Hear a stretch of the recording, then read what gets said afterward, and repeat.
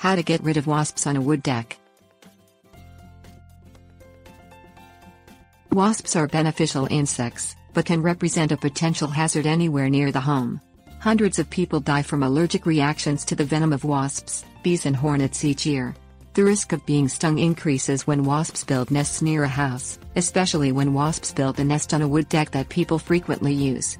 Paper wasps chew wood and scraps of paper or cardboard to construct a nest, which they attach to the underside of the deck railing, steps or under the house overhang.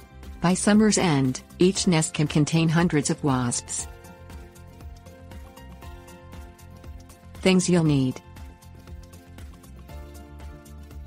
insecticide aerosol spray for wasps, protective eyewear, gloves, protective outer clothing, veil. Purchase supplies. Go to the store and select an aerosol insecticide that states on the label it is for wasps. Insecticides with both long-acting and short-acting ingredients, along with the persistent chemical permethrin, work well to control wasps, according to Colorado State University Extension. Locate the wasp nest. Look for an umbrella-shaped structure hanging down. Check carefully because there might be more than one nest.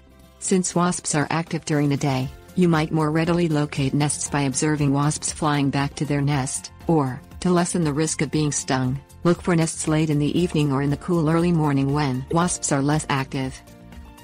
Don protective clothing before you spray.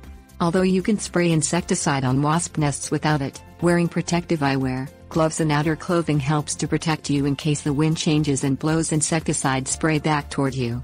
In addition, those items plus a veil over your face protect against potential stings. Spray insecticide directly on the nests following the instructions on the label of the product you are using. After dark is the safest time to spray, followed by the early morning hour of cool temperatures. However, if you must spray during the day, do not stand directly below the nest because most sprays cause wasps to drop immediately, increasing your chance of being stung if a wasp falls on you. Wait at least one day after spraying to make sure no live wasps remain. If so, spray it again with insecticide. The day after no wasps remain alive in the nest, knock it down or scrape it off the deck or the overhang to make sure the empty nest does not attract scavenging insects, carpet beetles or ants to colonize the nest and cause other problems. Tips. Warnings.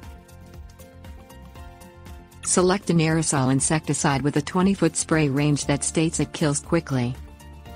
Have a first aid kit on hand in case of stings.